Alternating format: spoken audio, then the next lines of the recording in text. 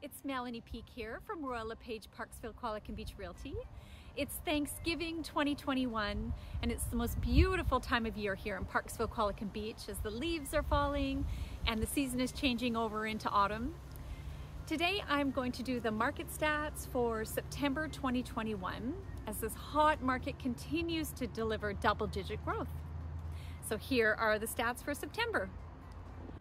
For Zone 5 for Parksville-Qualicum, 33 active listings, 60 units reported sold, and 0.55 months of inventory for the month of September.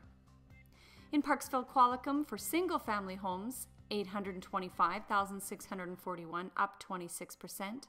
Single-family waterfront, 1.65 million, up 52%.